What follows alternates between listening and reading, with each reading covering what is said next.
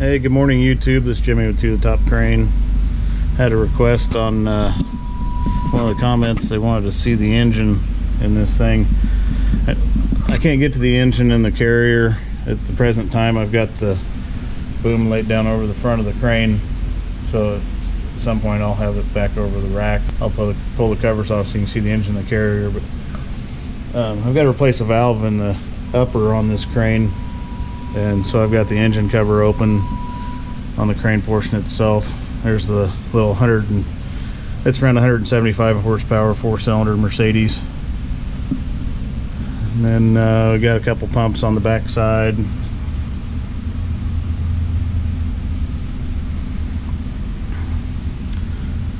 Basically, this is where all the magic happens. It's where all your pilot pressure for your hydraulic controls comes from. Also where your system pressure and whatnot's diverted out to the functions.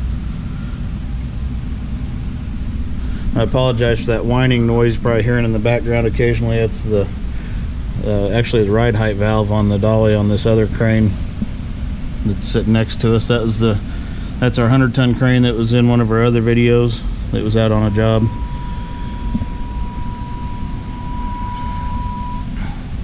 Anyway, the valve I got to replace, it's this one here.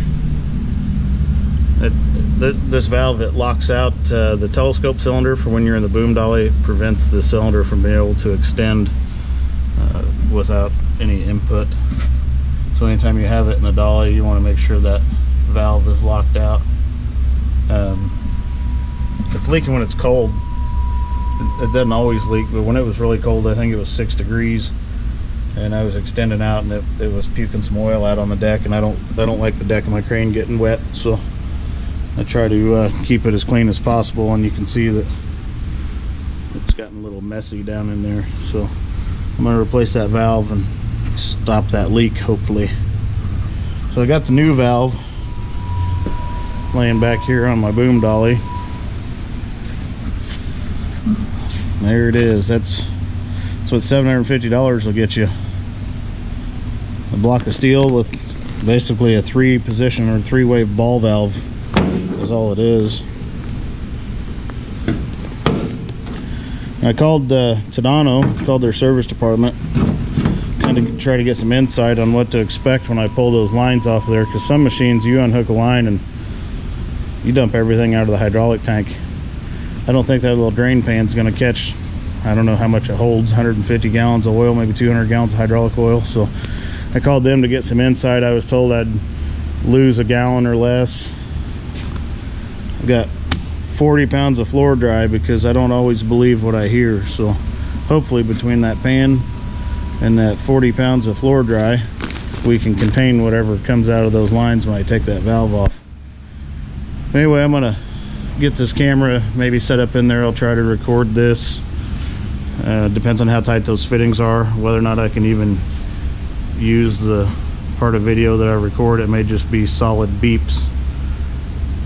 Just depends on how my language gets and how tight those fittings are, so, or how much oil I lose.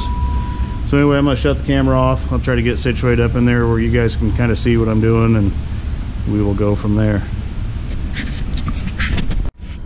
So tried to find a wrench that would fit on those fittings. We didn't have one that size, so I've got kind of an assortment. 15-inch crescent wrench isn't going to be big enough. Grab me a pipe wrench. We'll try to get them popped loose with that. If that doesn't get it, I keep this in my truck. This one may be big enough to get those fittings loose. So there's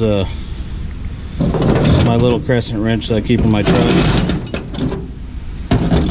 next to a 15-inch crescent wrench. So big equipment requires big tools, I guess. I'm gonna see if I can get the fittings at least broke loose. I'm probably not gonna record that because there's inadvertent, I'm sure there's gonna be language involved. So yeah, I've already thrown a little bit of floor dry down inside there as a precaution. I tried to get my drain pan weaseled in there. There's no way it's going to fit. So I don't know how much of a mess I'm going to make, but we'll get it cleaned up one way or another. Okay, we actually got them loose. They weren't as bad as I thought. The plus side is they're DIN fittings. That's a fitting that's not real common in the United States other than on German-made machines. Once the collar's loose, they're fairly easy to disconnect. They've got kind of a rounded taper inside of them, and it's really kind of a reusable compression style fitting. But I'm sure we're gonna make a mess. I'm just not sure how big a mess. So I'm gonna go ahead and grab this other valve that's down here on the dolly, get it up here. I'm probably gonna be right in front of the camera most of the time, and for that I apologize. We're gonna try to get this thing swapped out without creating a miniature natural disaster. Yeah, I'm not real confident in this at this point. I'm sure it's gonna make a mess.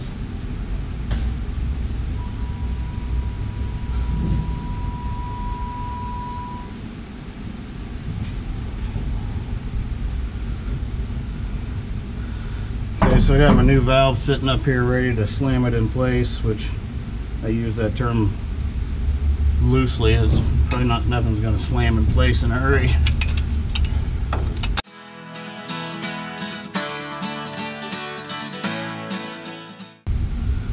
Okay, so one of the tricks I like to do working with hydraulics, and I know I've got a lot of guys following this page that are in the mowing industry, so they encounter some hydraulics on your hydrostatic drive machines and whatnot. If you've got a fitting that you're not 100% sure of as far as pressure, if you throw a rag around it as you take it off or get it pretty loose, if there is some pressure in there, you don't have to worry about it as much because the rag will diffuse it. Also, eye protection. You shoot this crap in your eyes and you will not be very happy about it.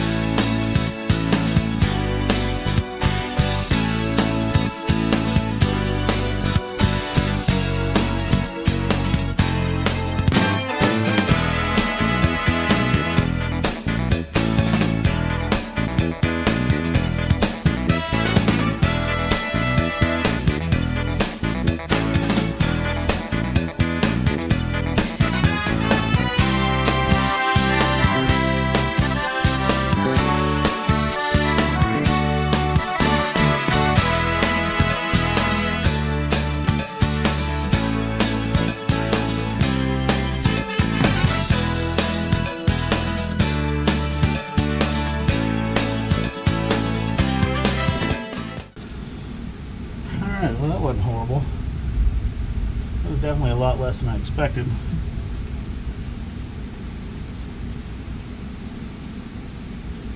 I'm going to go ahead and kill the camera. It just snug goes up, and then I got to change the orientation of the handle on my valve. That way it corresponds with the stickers that are on here. That way if someone else was operating this crane, they wouldn't put that valve in the wrong position. So yeah, there's that.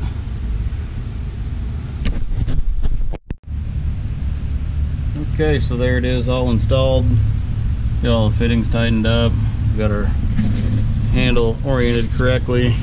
Our lock mechanism back on it. Some people may wonder why there's a lock on that.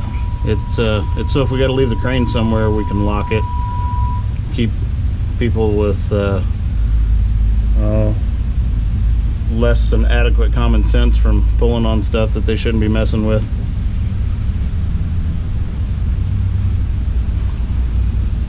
Actually, it didn't make near as much of a mess as what I anticipated. Try to get the light where you can see down in there. But bet I lost less than a pint of oil out of that whole deal. I was expecting at least a gallon, but less is better in that regard. So now all we gotta do is take it outside, set it up. We'll run it in and out a few times, run some sections up in the air, get the air worked out of it if there is any, and make sure everything functions correctly. So once I get it out there, I'll see about popping the engine covers off of the engine for the Carrier, and you guys can get a sneak peek at that. So one more thing I'll cover real quick. I mentioned earlier about throwing a rag around a fitting. Like for instance, I was going after this fitting, I was taking it loose. I wrapped a rag around it in case there was some pressure in it. I'm going to add to that a little bit. If you develop a hydraulic leak in something and you know it's spraying but you don't know exactly where it's spraying from, do not run your hand down the hose to try to find it. Some of these systems have in excess of 3,000 psi in them.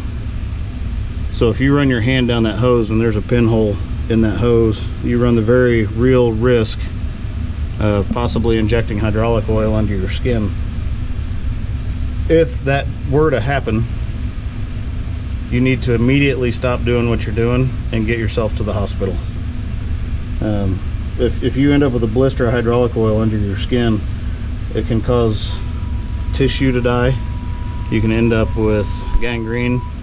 It can go from a localized injection to, I mean, you could even lose your hand or lower arm. It can be really, really nasty. So do not run your hands down your hydraulic hoses, even on your zero-turn mowers, whatever you guys are working on.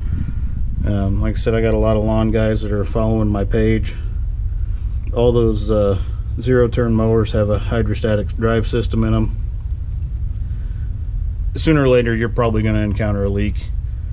The correct way to locate a leak, if you can't physically see it, but you know it's spraying from somewhere, is you use a piece of cardboard or something and you run that along the hose and let it spray the cardboard.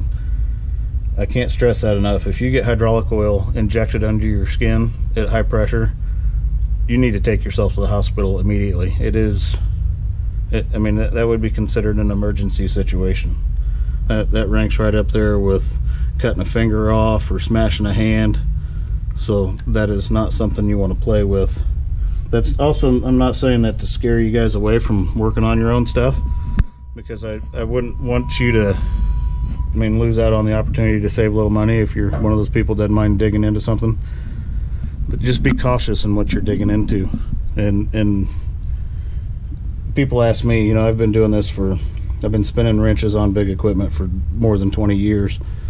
They ask me, well, how do you have all your fingers? It's because I'm careful where I put them. I try to exercise a little common sense and know where I'm putting my hands before I stick my hands in there. So I would recommend that everyone else do the same if you want to be able to count to 10 for the rest of your life.